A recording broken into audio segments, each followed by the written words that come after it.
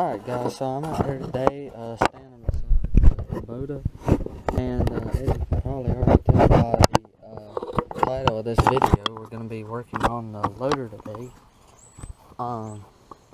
Basically the quick attacher on this loader is broke, so I'll go ahead and do an overview of how it works. So there's two pins, one that goes in this hole and one that goes in this hole. And they bolt to this lever right here that goes back, and it hits this when you tilt it all the way back. So you basically unlock it, take off your bucket or forks, whichever one you're taking off, and then when you run up to the next one, you tilt all the way back and it hits this. Well, the problem with it is we lost this pin, so I replaced it with this temporarily. So basically you just stuck this around that in there, and these loopholes on the forks right here go in between here, and another one goes in between here.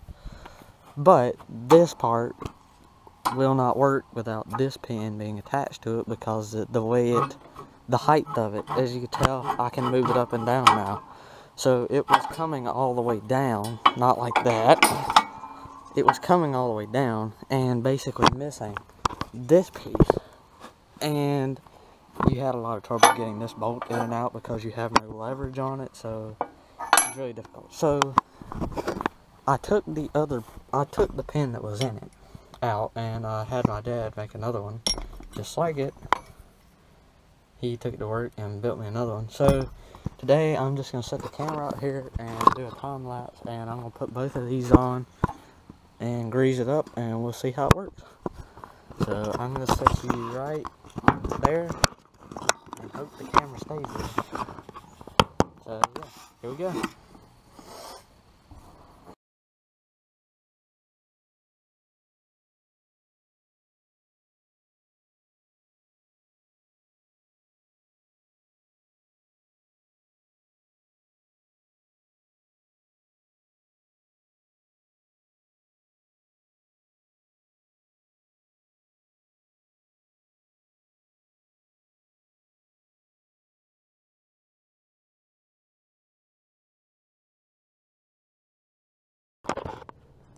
Alright guys, so now maybe it'll work better.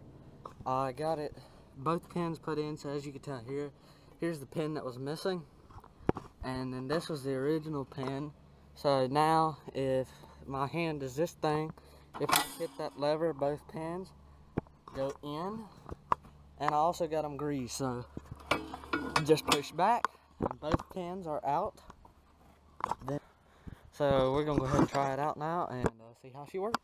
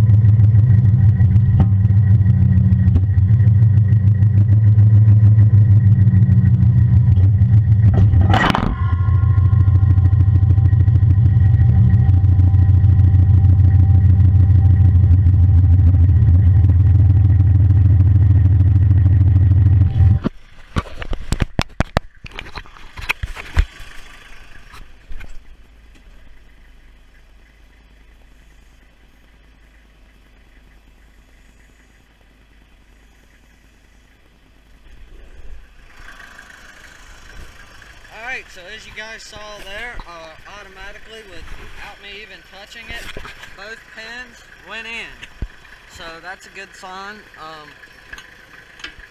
It does work to unlock now. So I can unlock it. Both pins did come out. And we'll lock it again.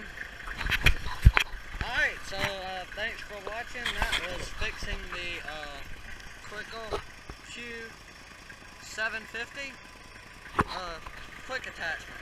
So I guess I'll see you guys in the next video.